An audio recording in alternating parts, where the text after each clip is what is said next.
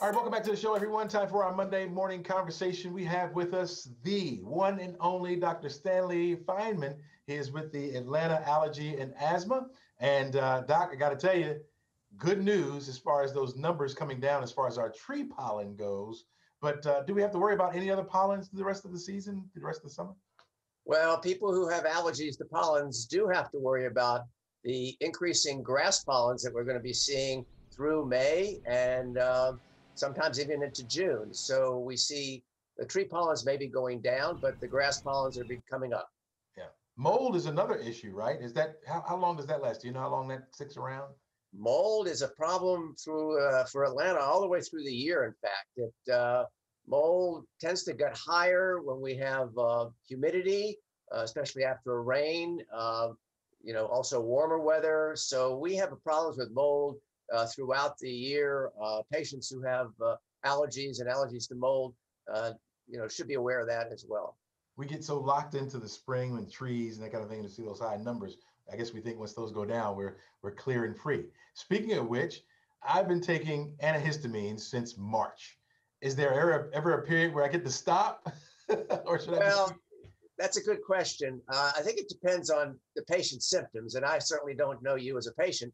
But if patients have seasonal nasal allergies, like they have itchy eyes, sneezing, nasal congestion, and it's triggered by pollen allergy, and the best way to tell about that, of course, is to do an allergy skin test.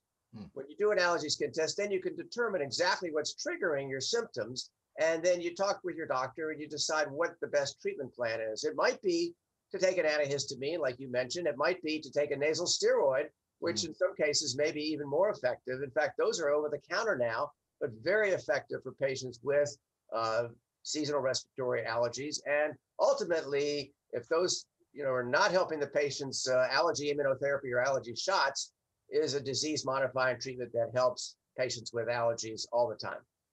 All right, got to ask this question. We've been in the COVID season, right, as well as the allergy season. I mean, we've been wearing masks. Has that helped out somewhat?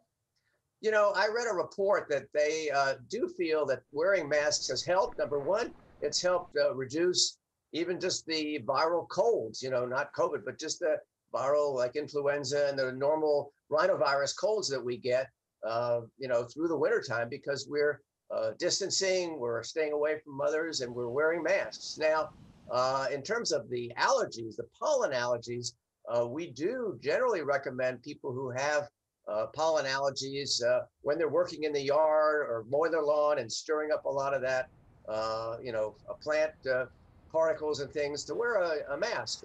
And we've done that for a long time. And although it's not ideal to help filter all the pollen, but it may help reduce some of the larger particles some, and patients may be feeling somewhat better with that.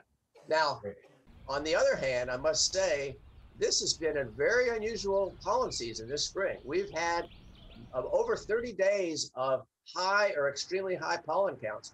I think I'm very busy seeing a lot of patients coming in, telling me that in spite of wearing their masks, they're having a lot of troubles. So it's certainly wearing a mask, helps protect us all, but you might need more specific treatment for your pollen allergies. Gotcha. Dr. Feynman, really appreciate you being on with us and helping us out through this hectic pollen season, as well as COVID as well. Thanks for having me. It's great talking with you. No problem. Take it easy.